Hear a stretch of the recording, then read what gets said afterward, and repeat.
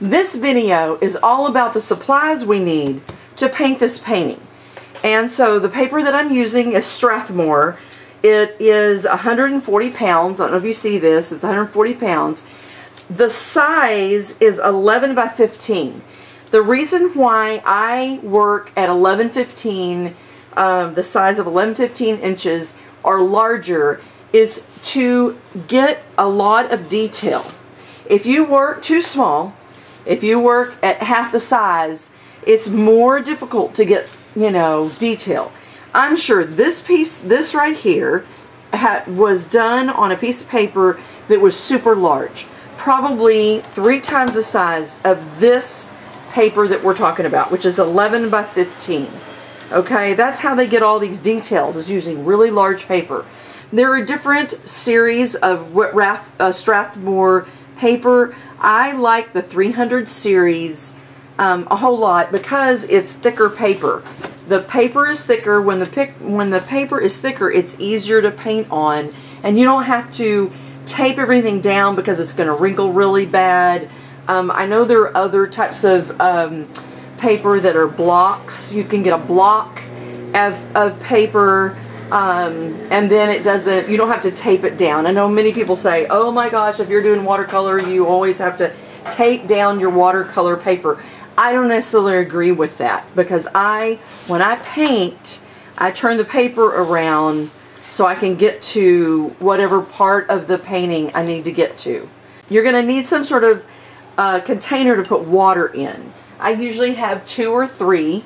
So then you have a clean one, and then you have one that maybe is a little, you know, you have 2 different ones. One that's a little more dirty, one that's a little cleaner. You want to start out with both of them clean in the beginning. When you're changing colors, you dip into the dirty one and you clean it, and then you go into the clean one and pick up clean water. So I usually have 2 containers for the water. And then you're going to need a pencil, and you're going to need an eraser.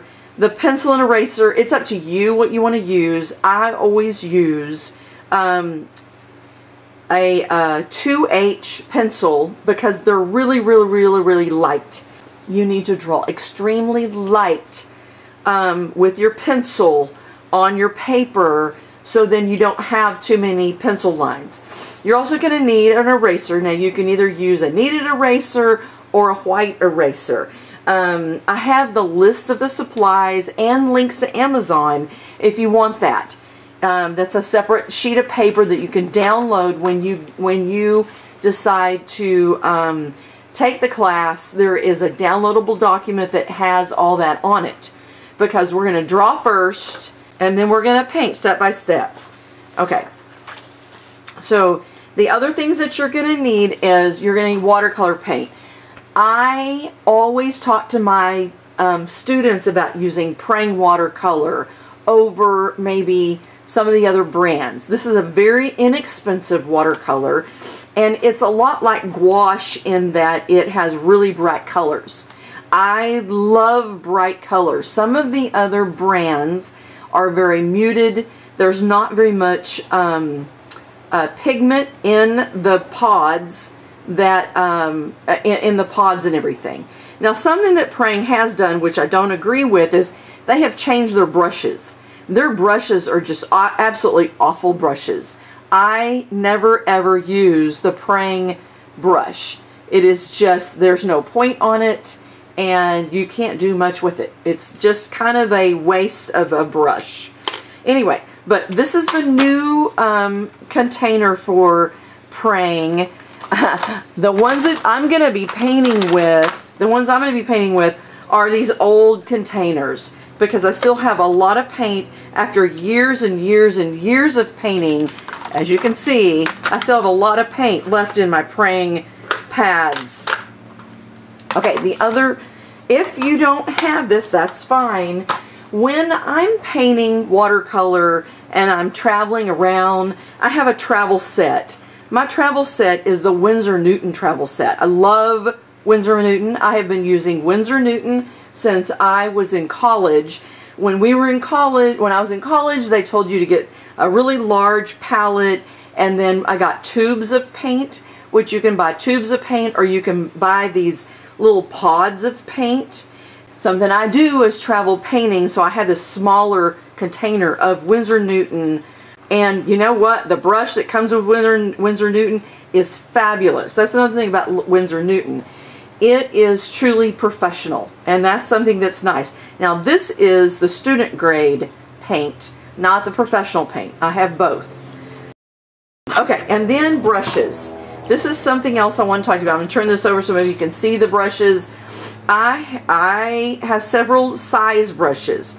I have these little bitty tiny brushes that are really detailed, that have little bitty tiny tips on them, which are awesome for detail. I also I use a Princeton, which this is something I've always used since I was in college also, is Princeton Heritage paint brushes. And what's nice about them is this point on it, because once it gets wet, it goes to a tiny little point, and if you lightly touch your page, you can get little bitty tiny lines, which is really wonderful. Something else I have here is a Princeton liner brush. Sometimes I use this, sometimes I don't.